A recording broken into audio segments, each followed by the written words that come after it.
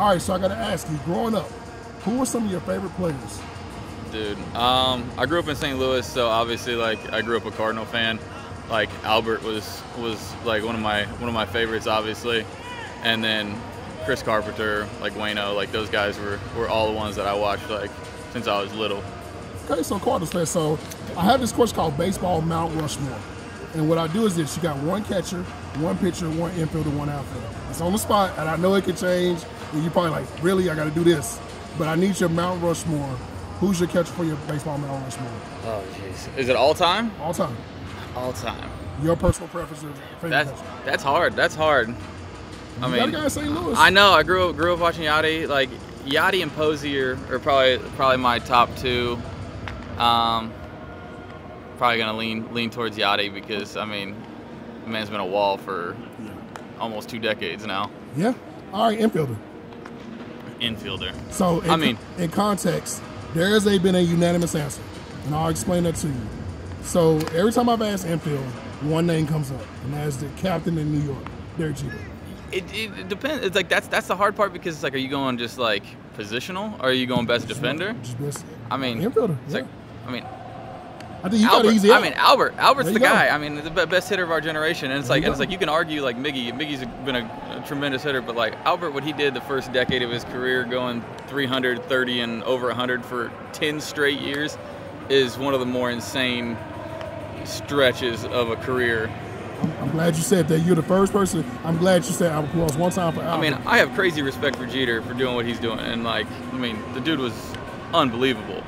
But like, I mean, Albert's got Gold Gloves. He's pretty much done it all. Yeah. All right. So the first, outfielder. I'm sorry, outfielder. Outfielder. I mean, I think I got to go Griffey. I mean, it's hard not to. I mean, the kid was the man and the prettiest swing like ever. All right, so your position, pitcher.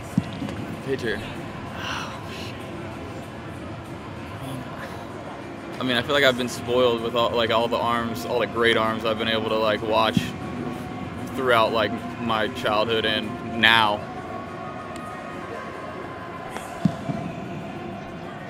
I would say it's probably between Kershaw and JV on our squad. Yeah, I mean, I mean, it's hard to go against 2 dudes that have won MVPs on the mound like that. That don't happen. So I mean, I'm gonna have to go with JV just because, for one, he's my dude, and you can't go wrong with that. No, you can't go wrong. The dude's been horsing innings for 16 years. Like you can't argue with the body of work.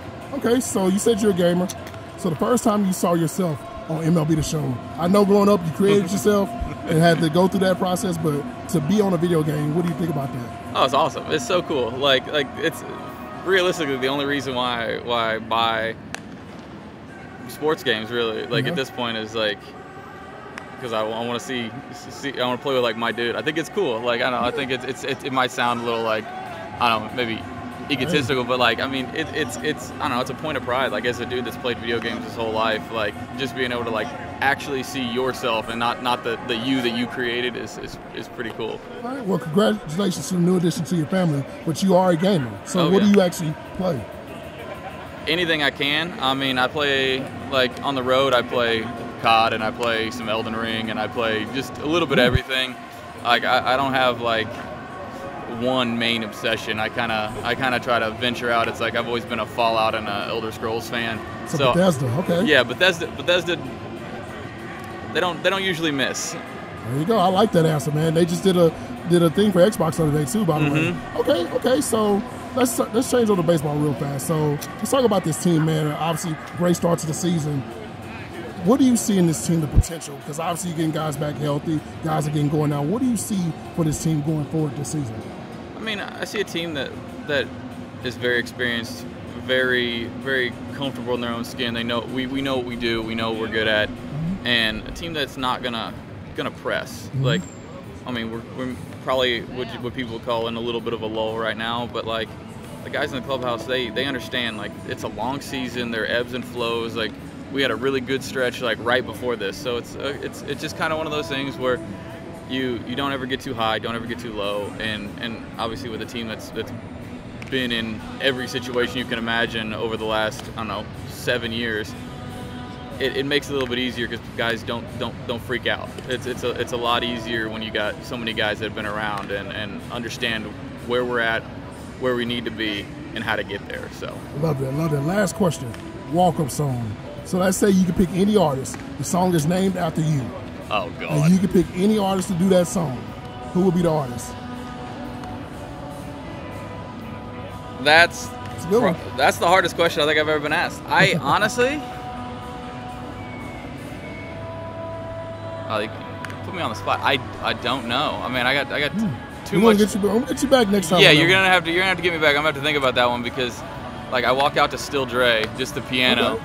I like that. And but I like such a wide variety of music, so I think that makes it a little tough because, like, there's so many different styles that I appreciate that I don't know who I would want to have do mine. Well, man, keep doing your thing out there, man. Good luck the rest of the season. Appreciate it, man. Appreciate you, man.